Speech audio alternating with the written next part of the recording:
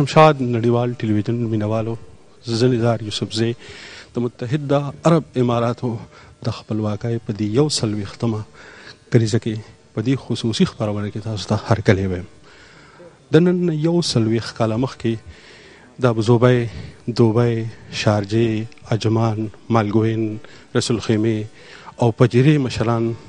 راجمع شو، په خپله کې جرګه شو، مرکه شو او د متحده عرب اماراتو په نوم د دنیا په نقشه کې د یو جدید ملک بنیاد کېښود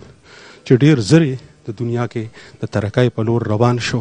نه صرف یو نړیوال د تجارت یو نړیوال مرکز جوړ شو، بلکې فلمونو والا، لوبو والا، سیل سپاټ والا چې د دنیا په مخصو هغه ټولو خلکو دلته رالل. دلته مثالي همن د دوی ورورولي د هغې د دوی د ترقۍ باعث وګرځېده. نن دلته کې میشتو افغانانو نن د متحده عرب اماراتو دا 140م کلیزه چې کوم دی دا ډېر په مینه دی سره نمانځي، ځکه چې دلته 4 لکه پښتانه ژوند کوي او دا د متحده عرب اماراتو د دې خاورې او د دې وطن په موږ باندې حق په موږ افغانانو چې موږ د دوی په خوشحالۍ کې ګډون وکړو. نن دلته کې میشتو افغانانو ډېر ښکلی پروګرام راساس کړی چې نه صرف په متحده عرب اماراتو کې میشته افغانان پښتانه پکې ګډون کوي، بلکې د دنیا د ګوټ نه ورته افغانان پښتانه راغلي دي، جرنلسټان ورته راغلي دي، سفارتکار ورته راغلي دي، افغانستان نه ورته لوی ستر مشران راغلي دي، حکومتي چوکو ناس خلک ورته راغلي دي. ای سره به خبرې ترې کوو، راځئ چې د مشرانو سره خبرې وکړو. ما سره تکړه پښتون زلمی عبدالصمد افغان ولاړ دی، د سره خبرې ترې کوو چې دی ستړي مه شئ. خیر راغلی، تاسو هم ستړي مه شئ. عبدالصمد صاحب، کومه جذبه وه، کوم احساس و چې دې پروګرام ته او د دومره لوی غونډې ته یې راوپارولې؟ دا د زړه محبت و چې موږ د متحده عرب اماراتو سره لرو، هغه احساس دی، هغه جذبه ده چې موږ په زړو کې د ډېر وخت نه په دغه جوړه شوې ده، خو د هغې اظهار وخت یا تر اوسه پورې نه و راغلی. خدای په قدرت داسې کړی و چې نن شپه موږ د دې محبت اظهار وکړو. متحده عرب اماراتو په ډېر لږ وخت کې د نړیوال کچ باندې ډېره لویه ترقي وکړه. موږ افغانان پښتانه له دې نه څه سبق حاصلولی؟ موږ دا سبق حاصلولی شو چې د افغانستان د خلاصون لاره چې ده هغه اتحاد او اتفاق ده. دغه دولت هم ډېر متفرقه امارتونه و، ډېر په مشکلاتو کې و، د بل چا د یرغل لاندې و، مګر چې کله د دوی د اشغال نه خلاص شول نو دوی دغه پرېکړه وکړه چې باید موږ متحد شو، یو دولت جوړ کړو، په اتحاد او اتفاق باندې خدای خوشحالیږي، ملت په ابادیږي. او نن موږ تاسو وینو چې دا وطن څومره آباد شوی دی، په دنیا کې څومره ریکارډ جوړ کړی دی. هر څوک دغه تمنا کوي چې دوبۍ ښار ته یو ور راشي، د دوبۍ وویني. دوبۍ دومره نوم جوړ شوی دی. او تاسو دلته چې پښتنو ته لاړئ د دې غونډې په حواله باندې، نو خلکو سره تعاون، مرسته، ډاډګیري نه ده؟ دا به زه په ډېر داسې افتخار درته ووایم چې موږ دغه خبره چې د خپلو افغانانو سره شریکه کړه، دوی ډېر په جذباتو په احساساتو کې راغلل او دا یې وویل چې دا وطن چې دی موږ دویم کور دی، باید موږ د دې وطن خوشحالۍ په ښه په شاندارو مراسمو لمانځو. او الحمدلله نن تاسو وینئ چې ډېر په غټه کچه افغانان راغلي دي، پښتانه راغلي دي، د ټول د امارات ګوټ نه هر ځای نه ځایونه رسول دي، ټولې نړۍ نه، د امریکا نه، د اروپ نه، د افغانستان نه، دا ټول خلک راغلي دي، په دا منظور راغلي دي چې د امارات سره خپل د محبت او د مینې اظهار وکړي. دا به اخري غونډه خو نه که نه دي، بیا به هم کوو که نه؟ موږ تاسو به انشاءالله چې تاسو شمشاد وي او موږ انشاءالله دا غونډې به کوو، تاسو په تعاون سره به هر څه کېږي انشاءالله. دا کام به راپاسو، دا به را ژوندی کوو، او چا چې په موږ احسان کړی دی هغې ته به خوشحالۍ منځو. بلکل موږ احسان فراموشه نه یو، موږ دنیا ته باید دغه دې خبرې اظهار وکړو چې موږ هر وخت د چا چې موږ سره ښېګړه کړې دی، موږ سره احسان کړی دی، انشاءالله په 100 او په 1000 واره به موږ ورګرځوو. کور مهدان ډېره مننه. تاسو نه مننه. ما سره د شمشاد ټلویزیون زموږ ډېر لوی مرستیال اجي حبیب الرحمن امانزاده صاحب ولاړ دی. دننه غونډې په اړه تپوس کوي چې صاحب نن خو ډېره درنه او ډېره خوږه او ډېره شانداره غونډه وشوه، ته څه احساسوې؟ والله زه خپله ډېر زیات ښه احساسوم، دې د خاطره چې 140مه کلیزه او د امارات افغانستان دوستي دا هغه شو، نو ډېر ماته د افتخار ځای دی چې زه هم دا 140مه کلیزه په امارات کې مانځم او ټول پښتانه چې زه ګورم ډېر خوشحاله کېږم. دا زمونږ د عزت هغه دی که نه، یو عزت مونږ ته راکړل شو او نور ډېره خوشحاله یو د ټولو نه. زه فکر کوم چې دا په ما باندې لکه اختر غوندې دی. حاجي صاحب دا غونډه اخیری نشي ستاسو په شان د مشرانو نه دا توقع دا امید دا هیله لرلی شو داسې غونډې بیا راجوړ نه انشاءالله که چېرته موږ ته زمینه مساعده شي که نه په امارات متحده کې اوس څه رقم چې سفیر صاحب وویلې یا قونسل صاحب وویلې چې موږ د افغانانو د خاطره دلته به دوی خبرې کړې دي امارات سره چې د مکتب د خاطره ځای ورکوي افغانانو کور د خاطره چې هغه ملي هغه ولري دلته دوی کوششونه روان دی چې دوی ځای ورکوي خپل هغه کلتور هغه عنعنوات چې کله افغانان سره یو شي یا اختر راشي یا یو خوشحالۍ راشي یا جشن ازادي راشي هغه ځای کې به موږ لکه دغه قصر چې موږ هغه وکوله بیا د افغانستان د خاطره به انشاءالله چې کومه ورځ راځي یا اختر راځي یا نیکه ورځ راځي هغه هلته به لمانځو انشاءالله. صاحب د شمشاد ټلویزیون مینوال ته په ټوله نړۍ کې ګوري که څه پیغام لري؟ شمشاد نه به وایي مخامخ چې مې صفت کړی یار مې نه پس شاد چې مې غیبت کړی یار مې نه. نو دا شعر مې د دې د خاطر وویل ندا صاحب چې شمشاد په ټولو ځایونو کې ځان یې رسولی دی او موږ غټ افتخار لرو شمشاد ټلویزیون باندې چې په هره موقع کې دی موږ سره راځي او دا انعکاس افغانانو ته وړاندې کوي. نو د شمشاد نه د تاسو نه ډېره مننه کوم چې په دې ورځ کې هم تاسو بیا زحمت ویستو راغلی ډېر افتخار موږ ته وبخه. تاسو ته پته چې شمشاد صرف ټلویزیون نه دا لر او بر د پښتنو یو ملي سنګر هم دی. بالکل بالکل دا خو در سره منم چې د ټولو افغانانو پښتنو دا چینل دی نو لر او بر پکې نشته فارسی پښتو پکې نشته الحمدلله زه دا غټ افتخار کوم چې شمشاد لرو په امارات متحده عربي کې. ډېره مننه ډېره مهرباني ژوند د افغانستان په دوبۍ کې کونسل جنرال ښاغلی عاطف مل صاحب راسره ولاړ دی د سره خبرې ترې کوو چې د نننۍ غونډې په اړه راته دې سو. عاطف مل صاحب خو ډېره درنه ډېره ګټوره او ډېره خوندوره غونډه وشوه تاسو څه احساسوئ ستاسو څه احساس؟ بسم الله الرحمن الرحیم. مخکې له هر څه نه تاسو محترمو لیدونکو ته خپل احترامات وړاندې کوم. نن بیا هم یو تاریخي ورځ وه د افغانانو په ابتکار د یو ځوان افغان محترم زازی صاحب په ابتکار او د میشت افغانانو په اماراتو کې دا محفل جوړ شوی و. ډېر شاندار محفل و د متحده اماراتو د 100 کلیزې په مناسبت د دوی د ملي ورځ په مناسبت افغانانو وښودله چې دوی چې دلته اوسیږي دوی قدرمن خلک دي او د دوی د اماراتو د خلکو خدمتونه او مرستې ستایي او دوی داسې ځان شریک بولي لکه دوم کور د افغانانو چې د ژوند کې د دې وطن د ترقی په لاره کې پرمختګ په لاره کې دوی شریک دي زحمت باسي تکلیفونه ګاللي دي او دا ډېر یو مثبته حرکت و چې ما اصلا زه په خپله د جنرال قونسل په صفت باندې دا آرزو درلوده اوله کې په روسه کال چې داسې یو کار وسي متاسفانه ما ونسو کړی خو شکر دی اوس د افغانانو په ابتکار خپلو وطنوالو په ابتکار باندې داسې یو کار وسو زه ډېر ستاینه کوم او د پشتیباني کوم انشاءالله چې بل راتلونکي کال کې به د دې نه هم ښه شانداره توګه باندې مشترکاً د کنسولګري او د افغانانو په مرسته باندې دا به ولمانځو انشاءالله. ستاسو په رهبرۍ کې او ستاسو په مشرۍ کې د استقلال افغانستان ورځ هم ډېره ښه ولمانځله او دا هم ډېره ښه ولمانځله شوه. تاسو څه ګڼئ چې دا نننۍ غونډه به د افغانستان او د متحده عرب اماراتو په تعلقاتو باندې څه تاثیر وکړي؟ انشاءالله چې دا مثبت تاثیر اچوي او دا اوس مخکې له هغه نه نور کارونه هم کړي دي ملاقاتونه هم تنظیم کړي دي سفرونه هم تنظیم کړي دي دوی چې افغانستان ته لاړ سي او د افغانستان طبیعي منابع چې هلته موجود دی معادن چې موجود دي کانونو دو مورد کې دوی سرمایه ګذاري وکړي او څو هیئتونه اوس تللي دي انشاءالله دا مناسبات ورځ په ورځ کې کیږي او د دوو مملکتو دا یو لوی مملکت دی دلته ډېر امکانات لري په خلیج کې په منطقه کې دوی سوله غوښتونکی یو مملکت دی انشاءالله د افغانستان په سولې راوستلو کې هم د دوی موږ سره همکاري کوي او دا یو ښه ابتکار و چې انشاءالله آینده دپاره دا مناسبات لا سره ټینګوي د وروري مناسبات لا سره کیږي انشاءالله. شمشاد ټلویزیون مینوال ته په ټوله نړۍ کې ګوري که څه پیغام لري؟ شمشاد ټلویزیون خو یو دوست ټلویزیون دی خپل ټلویزیون هم دی ټولو ته سلامونه احترامونه تقدیموم ټولو ته سوکالي او خوشبختي غواړم. مننه جینه درنو ډېره مننه مهرباني تاسو نه مننه.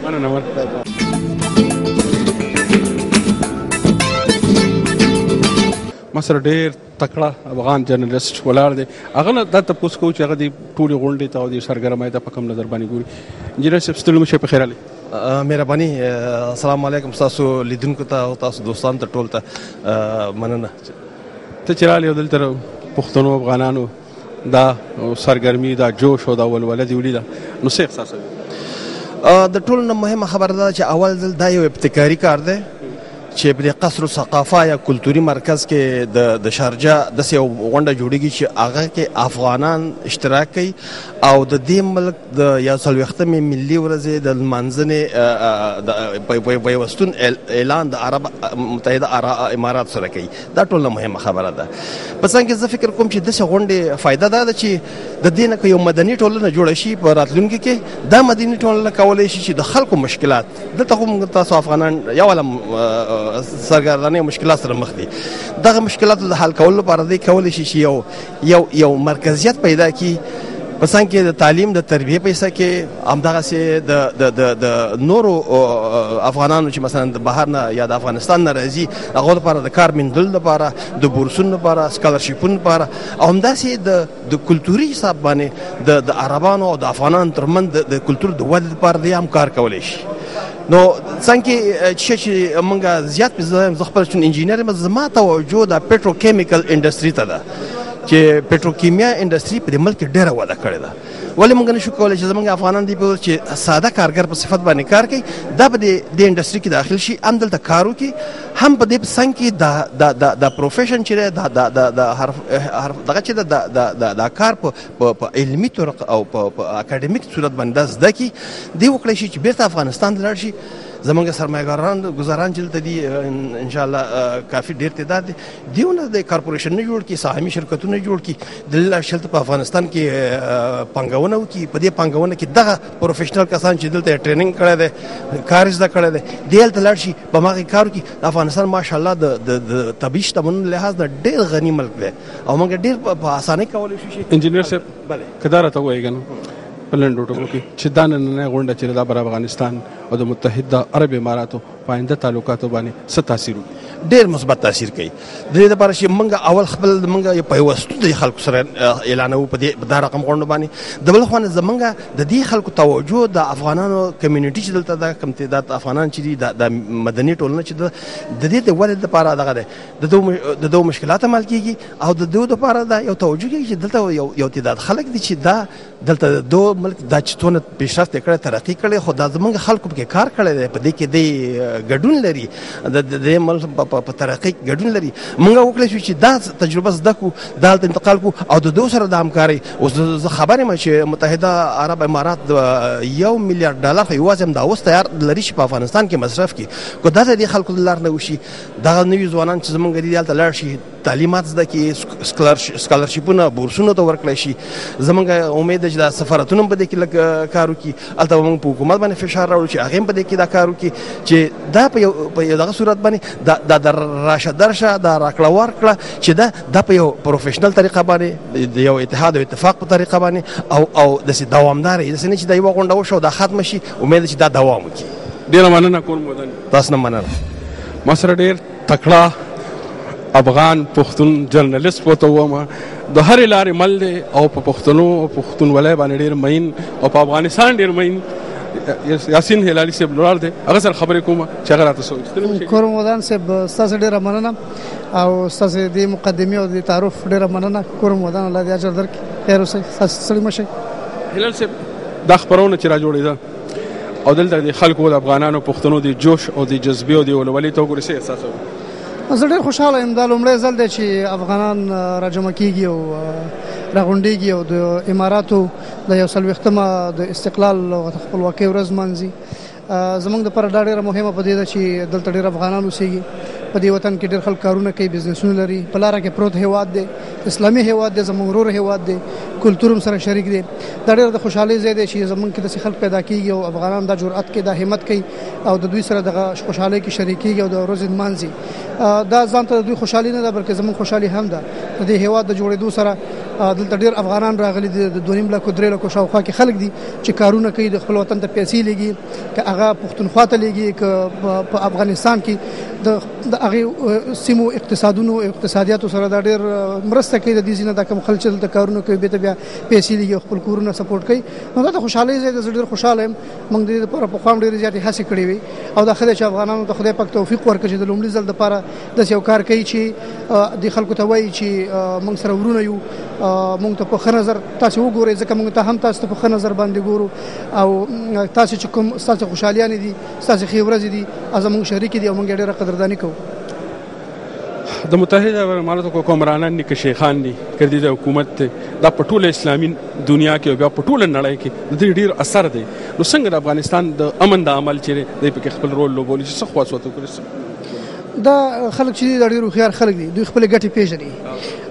په افغانستان کې چې هر قسم نظام راغلی دی که هر قسم خلک راغلي دوی د هغوی سره ځان اډجسټ کړی دی خپلو ګټو سره ګرځي. مثلا دوی دپاره دا ډېره مهمه ده چې دلته افغانان خوشحاله وي دلته افغانان په تکلیف کې نه وي او دلته افغانان او پښتانه هغوی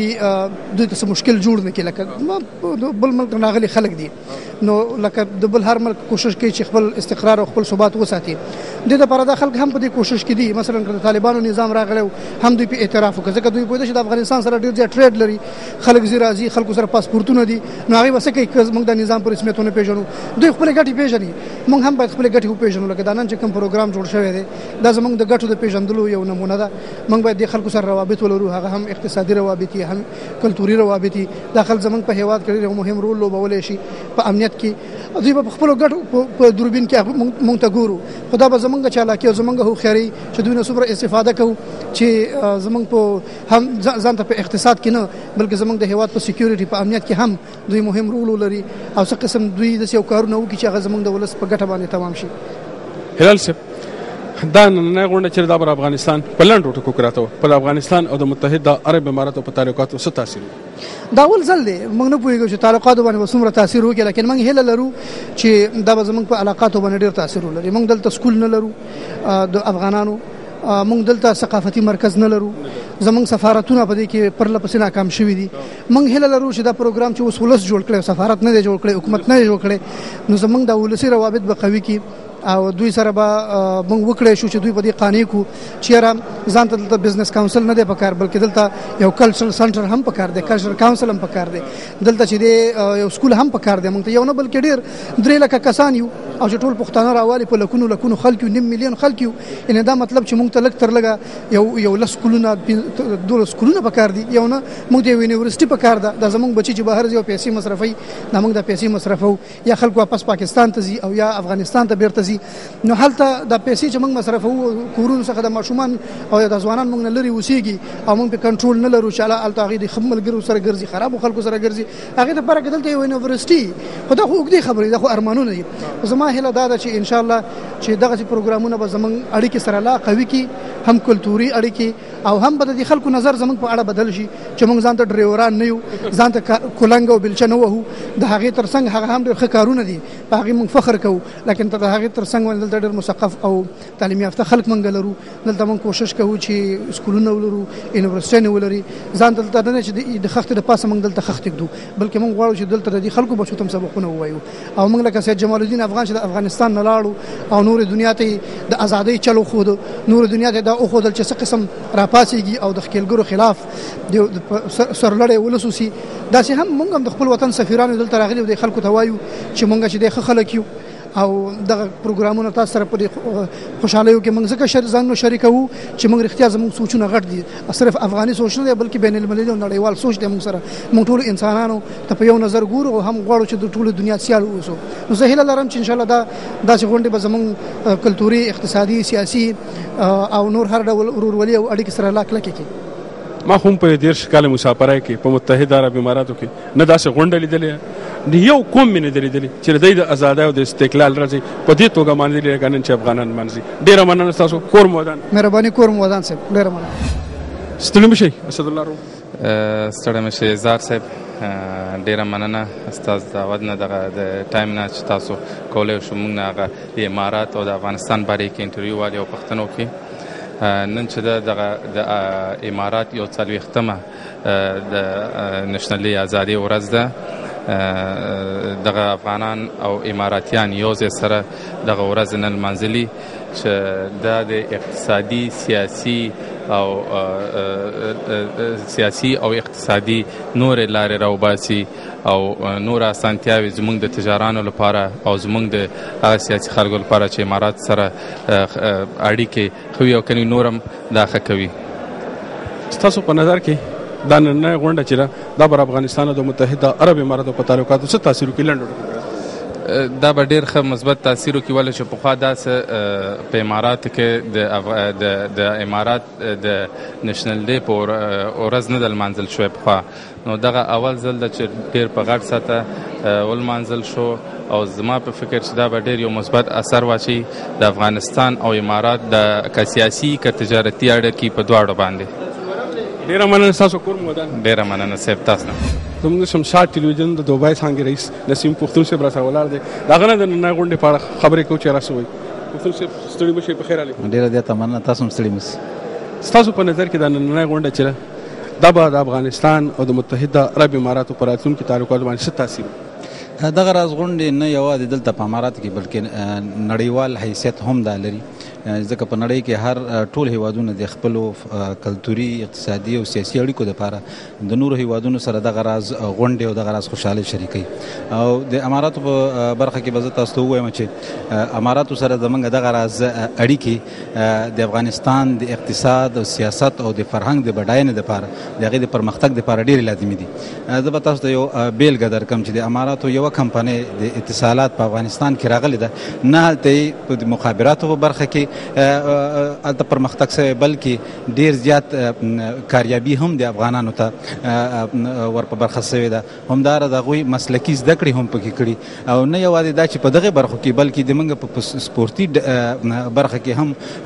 اتصالاتو کمپنۍ زموږ د کرکټ ملي لوبډله، زموږ د والیبال لوبډلې دغسې ټورنمنټونه د هغوی د ظرفیتونو د لوړولو لپاره بېلابېل پروګرامونه جوړوي. نو زه فکر کوم چې دغسې غونډې د نه یوازې د هیوادونو ترمنځ بلکې د ولسونو ترمنځ او په هغه ځای کې د شته کومې نورې برخې چې دي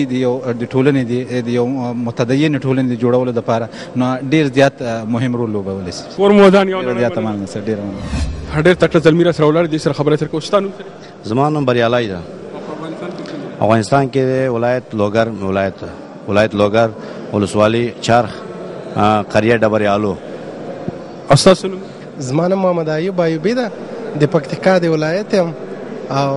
دوبۍ کې کار کوم. کمپنۍ مو ده ایډورټایزینګ کمپنۍ مو ده. ستاسو نوم سره؟ عبدالله شاه ژوندون د غزني د ولایت یم، د قره باغ د ولسوالي، او دلته دوبۍ کې مېشت. او ستا نوم سره؟ ابو جاوید کټوازه د کټوازه اوسېدونکی یم. نن د متحده عرب اماراتو 140مه د استقلال ورځ ده، تاسو په دې موقع باندې څه احساس کوئ؟ ډېر د خوښي ځای دی، تقریبا یعنی په ډېر عمر پاس په افغانانو هر داسې یو ځای شوي او په داسې ورځ د لمانځلو سره کېدای شي د افغانانو مسافرو کوم مشکلات چې د دوی سره ده، هر څه چې دلته موږ لرو کېدای شي هغه رفع دفع شي ورسره. ډېر د خوشحالۍ ځای دی. جنرال صاحب، دا نننۍ غونډه چې د متحده عرب اماراتو او د افغانستان په تعلقاتو باندې څه تاثیر وکړي؟ د نننۍ غونډې ارزښت خو رښتیا هم ډېر زیات ده. هغه مشکلات چې د افغانستان مسافرونه په اماراتو کې لري، البته د شمېر هم زیات ده، که هغه په هر اړوند کې د هغو د حل لپاره موږ ډېر خوشبینه یو چې هغه مشکلات او ستونزې حل شي. او په سیاسي ډګر کې هم د افغانانو او د عرب اماراتو ترمنځ کوم هوکړې شوي دي، موږ هیله من یو چې د هغو په پیاده کولو کې دا غونډه مرسته وکړي. ایوب صاحب، که دا راته ووایي چې د متحده عرب اماراتو د دومره ترقۍ نه موږ افغانان پښتانه څه زده کړه کوي؟ دا خو مقصد د دې هر شی چې دلته موږ وینو، نو په دې اړه کې مکمل مقصد هر شی زموږ لپاره یو زده کړه ده، ځکه چې موږ د یو ډېر غریب هېواد سره راغلي یو. نو هر شی چې وینو په هر بخش کې چې هر موږ زلمی شته، باید په هغې کې کوشش وکړي چې یو شی زده کړي او خپل ملک ته انتقال کړي. که څه هم په خپله نشي تللی، نو د یو ټلیفوني په سطحه باندې هم د هغو ترمنځ داسې یو لینک باید ولري چې موږ خپل اکسپیرینس دی ته انتقال کړو او د پرمختګ یو ذریعه خلاصه کړو. د دې ځای که ته ژوند کوې د متحده عرب د کوم شي نه ډېر متاثره چې ډېر دې په زړه لګېدلی؟ والا د عربو خو ماشاءالله ډېر ښه کارونه دي. دوی به خاص طور پر د مسلمانانو سره د یو کوشش د دوی دا روان ده چې ټول مسلمانان وروڼه چې په هر ځای کې دي که غریب دي که هر څنګه دي هر ملک غریب هم دي کوشش سره کوي د کوشش دا ده دوی دا کوشش کوي چې همدې ډېر ښه رسټورانټونه لري ډېر ښه نو دوی دا کوشش ده چې الحمدلله ټول سره یو ځای کې یو غونډه سره ټوله کې او دا موږ د افغانستان خو داسې یو غریب ملک ده چې دا ډېر غټه خبر ده موږ تاسو ته چې د خدای پاک الحمدلله دوی یو موږ سره برابر کړي سره یو سره کینو او خبرې سره وکړو د دوی به پیسې د موږ به وینو طاقت که خیر ده بالکل به ټول دنیا ته به ان شاء الله یو مثال جوړ شي که طریقه او که د زړه اخلاص بګي وای سل اخلاقونه یو اخلاص کده اخلاص چې پکې دوی په دغه کې ناسای کده اخلاصي نو دا ډېر موږ تاسو لپاره ډېره خبري ولین موقع چې دا د 40 کالو کې موږ د دې ترمن داسې نزدېکت راغلی دا او داسې یو قدم اخیستل شوی ده چې پښتانه او عربان خپل ترمنځ یو رقم یو ګیټ وې په اصطلاح خلاصه کړي او یو وبخښه جان یو بل شته موږ ډېر هیلهمن یو هغه داسې د افغانستان پانګوال په عرب اماراتو کې بیخي ډېر دي او غټې پانګونې کړي دي د هغوی او د عربانو ترمنځ اقتصادي اړیکو کې به دغه دا نننی کوم پروګرام چې دا به ډېر مؤثر وي موږ ډېر ورته خوشبینه یو خدای دې وکړي ډېره مننه ستاسو کور مو ودان ډېره مننه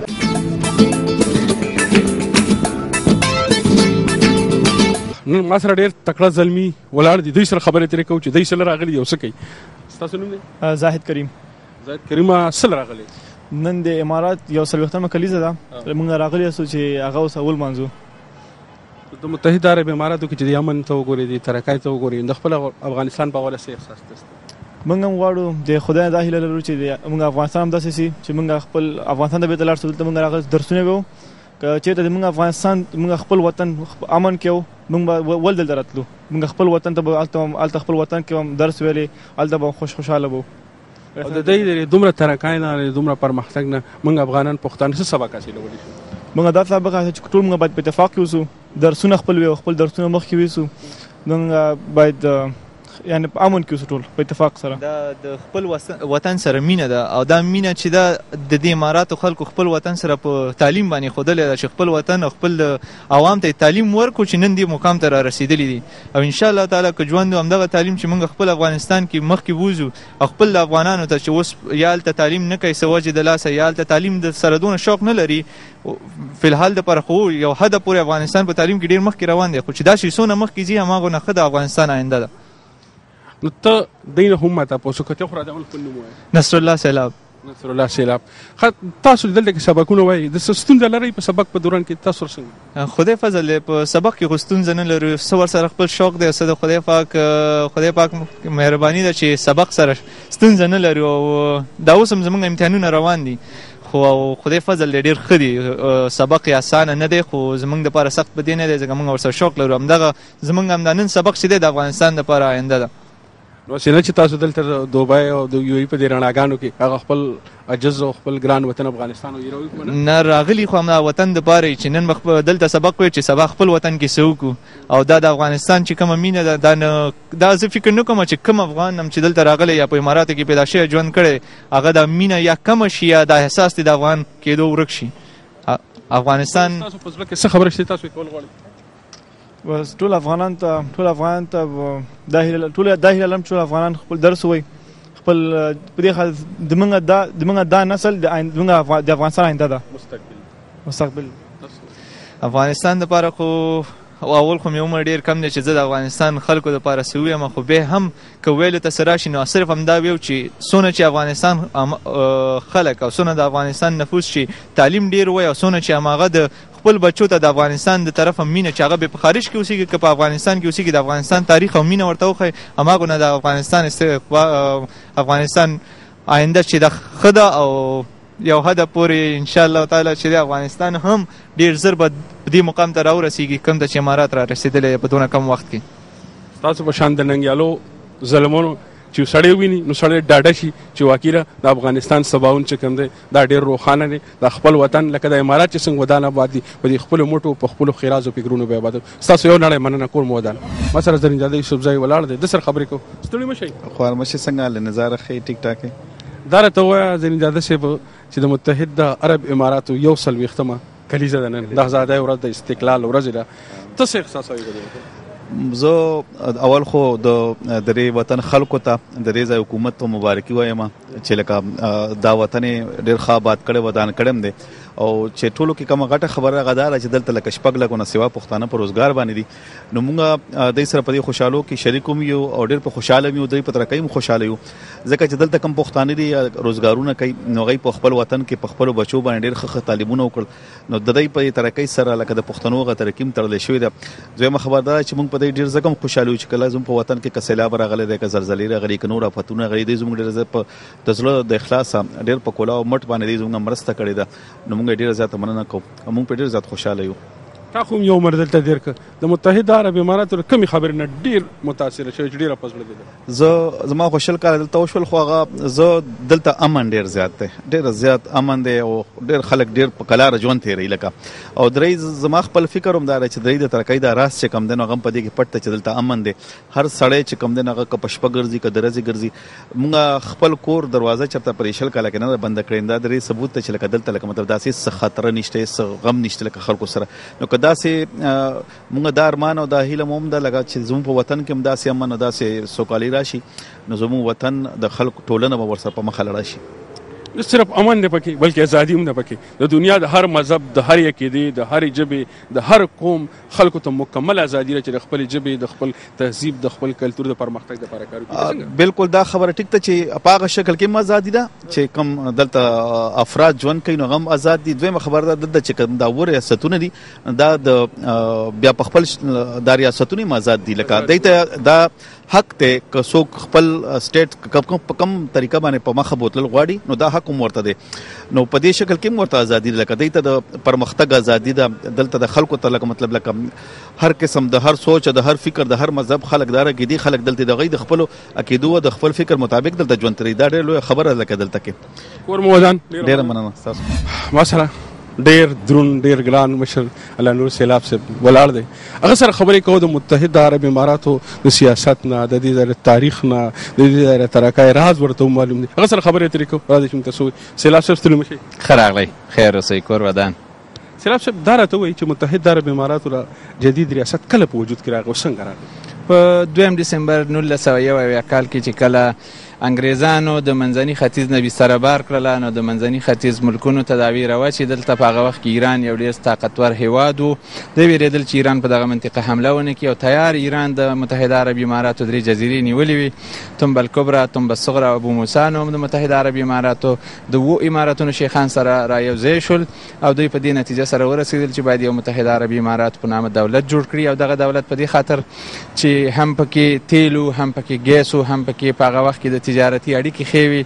او انګریزانو د ځان سره د هندوستان نه خپل ټول تجارتي امکانات متحده عرب اماراتو ته را انتقال کړي په هغه وخت کې دې ته متحده عرب امارات نه بلکې دې ته د عمان د ساحل اماراتونه ویل د دې خپل مستقل نوم نه و نو انګریزان چې کله د هندوستان څخه خلیج ته راغلل په دغه منطقه کې مقیم شول او د دغه ځای څخه دوی خپل پرمختیایي کارونه شروع کړل او بیا کله چې انګریزانو دې ځای څخه کډه بار کړله دلته یوه سیاسي خلا منځته راتله یوه امنیتي خلا منځته راتله د هغه خلا د ډکولو د خاطره د اماراتو شیخان سره یو ځای شولو او دوی متحده عرب اماراتو دولت جوړ کړل یو بل ته تنازل زغم صبر حوصله دا هغه رازونه چې د خلکو لرل او دا د دې سبب شو چې متحده عرب امارات نن د دنیا په هغه پیشرفته پرمختللي هیوادونو کې یو ملک دی په منځني ختیځ کې دا نننۍ غونډه چې تاسو کوئ دا به متحده عرب امارات او افغانستان آینده تعلقاتو کې څه رول ولوبوي دی خو موږ فکر نه کولو چې دومره ورونه به په دومره مینه باندې دلته راشي اوس مې چې وکتل چې دومره خلکو کې یوه تنده موجوده وه چې داسې یوه ورځ دوی په دې انتظار و چې یو رهبر پیدا شي یو ملګری پیدا شي یو سړی دوی ته غږ وکړي چې راشي چې موږ د امارات سره دا ورځ لمانځو او ټول ورونه په ډېر خوښۍ باندې راغلل زه فکر کړم چې موږ د دغه رقم ورځونه به په آینده کې ډېر ښه پروګرامونه ښه جوړ کړی شو موږ به د اماراتیانو سره په ګډه کار وکړو د دوی توجه به نور هم د افغانستان په طرف راجذب شي او دغه نن چې موږ څومره ورونو ته دعوت ورکړی دی نیم ورونه لا په لاره کې پاتې دي ځکه چې په هغه سالون کې د ناستې ځای نه و چې موږ راوختې وې ډېره مننه کور مو ودان سیلاب کور ودان خوښنه شمشاد تلویزیون نه چې په هره خبره کې دلته موجود دی او د پښتنو احوال اخلي او بیا په خپل وطن کې خلک خبروي خوښنه مننه